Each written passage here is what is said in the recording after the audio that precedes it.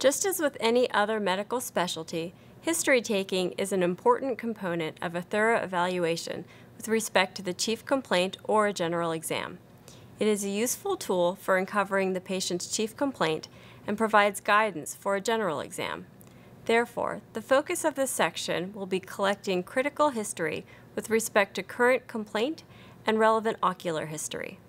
Patients may present with various visual or ocular complaints, broadly categorized as vision loss, diplopia, pain, redness, tearing, or motility limitations. It is important to first characterize the general type of visual disturbance or ocular complaint. Next, determine whether the symptoms are unilateral or bilateral. Nature, onset, and duration of the problem are also useful historical clues in developing a differential diagnosis. Finally, as with the approach to evaluating any other chief complaint, a thorough ocular and systemic medical history and family history is critical.